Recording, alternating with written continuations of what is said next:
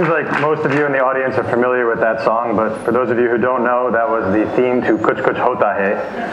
It's a great movie, Shah Rukh Khan, Kajol, very 90s. If you haven't seen it, you should check it out. But more broadly, what you just experienced, both with your ears and with your eyes, is a new sort of instrument. It's a data visualization instrument. And for the time being, I'm calling it the SynthOviz, but that's not a very good name, so I'm definitely open to new suggestions. So today I'm going to show you how we can use the basic principles of data visualization to invent just such an instrument. And hopefully in the process, I'm going to show you how visualizing data can enhance our understanding of the world, can help us create new ideas, and help us think new thoughts. So first, let's see. Okay, so for the first interlude, let's just talk about what is data visualization. It's probably a term you've heard before. Maybe it conjures images of charts or graphs or word clouds. But at its core, what data visualization is just the process of mapping attributes of data to visual attributes. So we have attributes of data, we have visual attributes, and we're going to connect them with each other. And the reason that we do this, just generally speaking, is that our visual systems, the human visual system, is extremely powerful and capable of processing a lot of information very quickly and, in fact, automatically, even involuntarily. For example, when you look at a bar chart, you don't need to think or to concentrate to determine which bar is the longest, or to get some pretty good sense of what the relative lengths of the bars are. If you were to look at that same data in a table or in a spreadsheet, it would be necessary to read all of the values, to do some mental computation to determine which one is the largest, and even more mental computation to determine what their relative values are. And so when we visualize data, what we're doing is we're offloading that cognitive task to our visual system, and we let our minds do more higher level reasoning to create new ideas and think new thoughts. Okay, but that's all pretty abstract, right? So data visualization is the process of mapping attributes from data to visual attributes. But in the context of the SynthOviz, that instrument that you just saw, what does that mean? So we're going to map the attributes of a musical note, that's our data. So when you have a song, the notes are the data. You know, an individual music note is a data point. And we're going to take the attributes of that note, and we're going to map them to the circle. That's what the SynthOviz does. So what are the attributes of a musical note? Well, probably the most important one, the one that is easiest to detect, is its pitch, how high or low the note is. Also important and easy to detect is its duration, so how long the note is played for. And we could imagine maybe visualizing other attributes of a note, its volume, how high or how loud or soft it is. You could also potentially visualize its timbre or its tone. Right? So for example, notes that are played on an electric guitar with a lot of distortion have a different sound quality than those played on a flute. But for the purposes of our demonstration today, we're just going to be keeping it simple and mapping pitch and duration. Okay, so we have pitch and duration. Those are our attributes of the data. And what can we map them to visually? In other words, what are the attributes of a circle? Well, probably the easiest one to think of is its size, right? How big the circle is. In geometric terms, what's its radius? You also have color. Humans are pretty good at detecting the differences in color between objects. And finally, perhaps the most powerful visual channel that we have at our disposal, position. Right? We're very good at detecting even subtle differences with great precision of objects on a two-dimensional plane. So we're going to be taking advantage of that with the SynthOviz. Okay, so now that we have the theory out of the way, let's get back to our instrument and see how this works in practice. Right? So what I'm going to do first is I'm just going to remove all of the visual encodings. So we're going to have mapped a note to a circle, but there won't be any other visual encodings happening, and we can see what that looks like.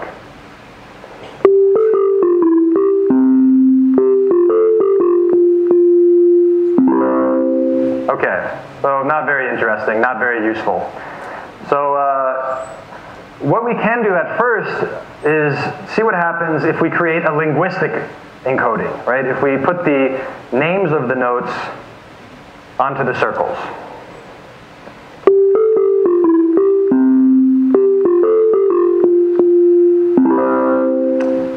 Okay, so that's not useless. It provides some information. We have the name of the note on a C major scale, but it definitely lacks the kind of intuitive power of the original demonstration. So let's make our first visual encodings. First one that we're going to do is we're going to map the pitch of the note to the circle's size. And maybe you can imagine in your mind what that might look like if we map the pitch of the note to the circle's size.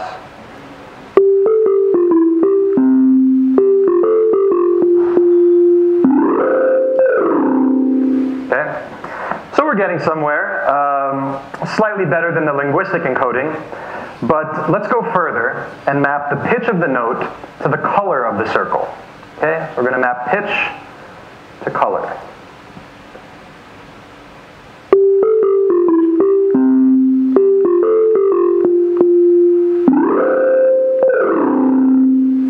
All right, so this is kind of nice, and by the way, this is in data visualization terminology, this is called a redundant encoding.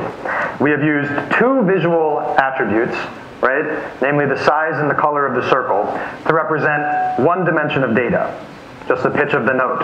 And there's nothing inherently wrong with redundant encodings, but maybe we can improve this visualization by taking the size of the circle, which is currently mapped to the pitch of the note, and map it instead to the duration of the note. So we're going to take the size of the circle and map it to how long the note is played.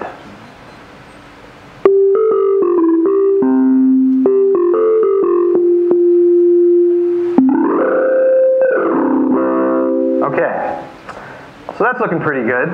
And we still have the sharpest arrow in our quiver, right? The best, maybe the best encoding of all, and that is the circle's position. So since we have three visual attributes to choose from, but only two data attributes, we have to use position now as a redundant encoding. So first, let's try mapping the note's duration to the circle's position. Okay, so we're mapping the note's duration, how long it is, to the position of the circle.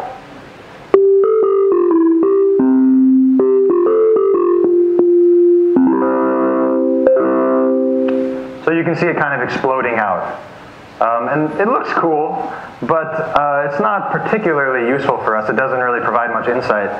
So what we're going to do instead is we're going to map the note's pitch to the circle's position. See what happens.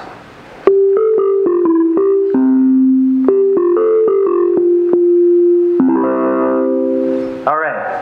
And that looks a lot better to me. It has that sort of emotional intuitiveness that we wanted. And in fact, now our visual encodings are so powerful that the linguistic component, the letters of the notes, isn't really doing anything for us anymore. So we're just going to go ahead and get rid of that.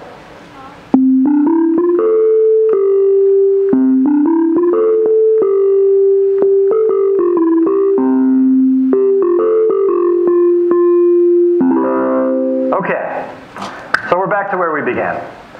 But let's try to go a little further. So, as the famous computer scientist Ben Schneiderman has said, the purpose of visualization is insight, not pictures. And I think so far SynthoViz has succeeded in producing some beautiful pictures, but it doesn't provide us much insight about the music that we've been playing. Now, fortunately, data visualization can also be used to depict events that happened in the past. And that allows our powerful visual systems to detect patterns and gain insight.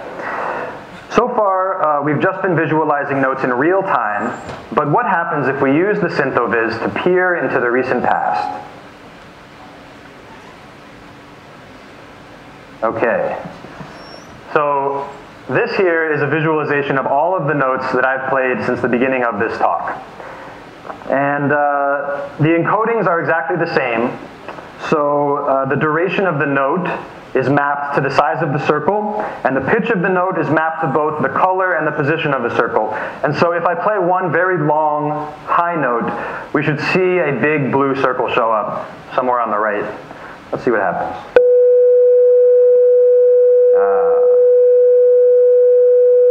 So there it is, taking up a lot of space now. So to get a better sense of this visual recording device, we're going to reset our notes and watch what happens when we play a tune from scratch. Okay. Let's try something different this time.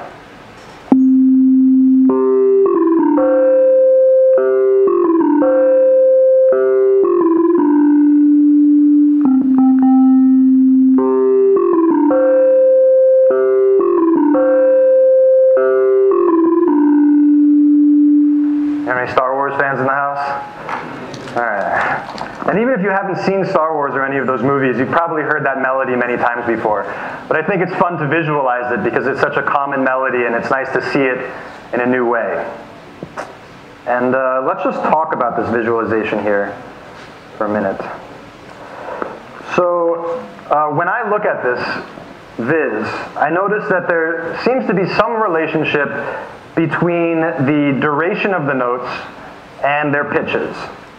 So what happens if we use the most powerful encoding at our disposal, position, to compare the duration of the notes? Okay, falling off the screen there a little bit, but I think you get a decent sense of what's going on here. So the pattern becomes much more clear when we use this kind of encoding. The longest notes we can see are those Ds, which is where the melody ends. And then we have the low and high Cs just below that. That's sort of either end of the C major scale. And the tune also has some medium length Gs there, which are kind of in purple, and then the F, Es, and Ds. And then all the way to the left, you can see three very small Cs, which I played bum in between both melodies when I repeated it. Okay, and finally, just for fun, I want to see what happens when we do a triply redundant encoding. So we're also going to map color to duration as well. Ooh. It's not very useful, but I just think it looks nice. And it lets us do this too.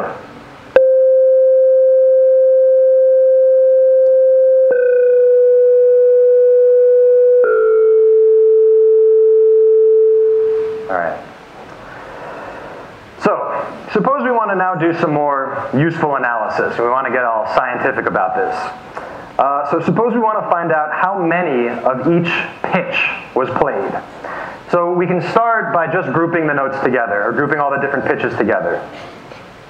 So, group them like that, and group them like that.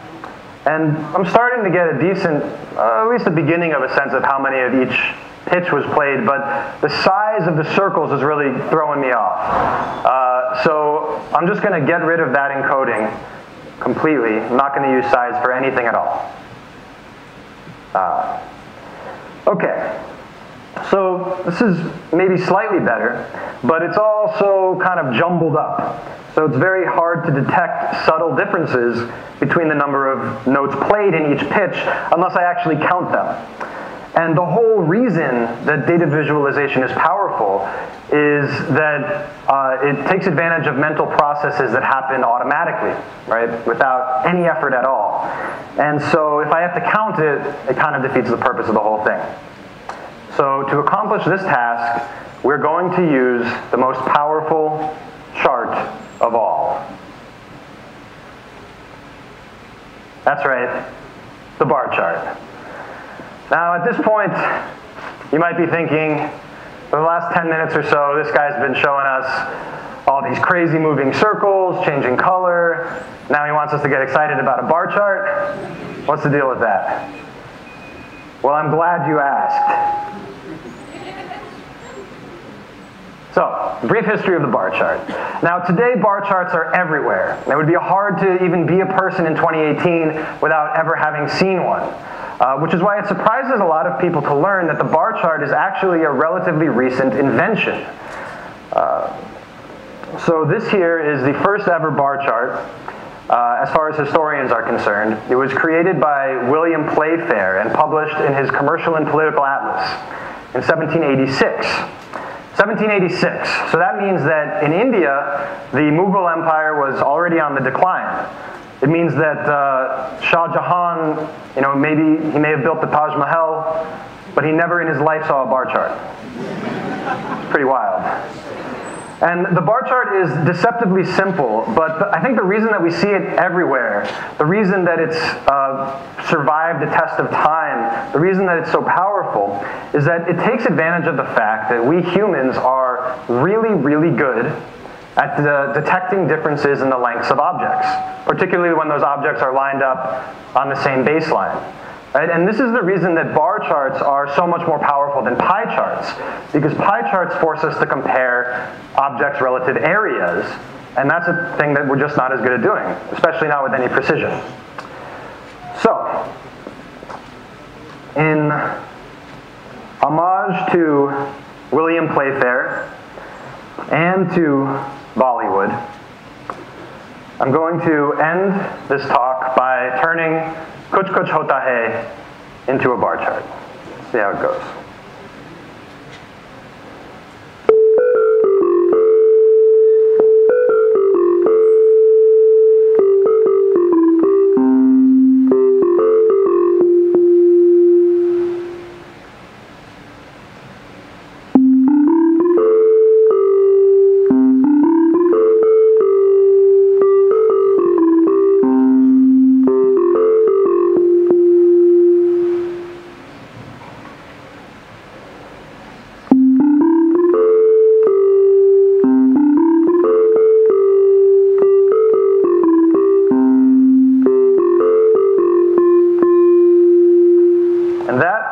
Kuch Kuch Hota Hai as a bar chart.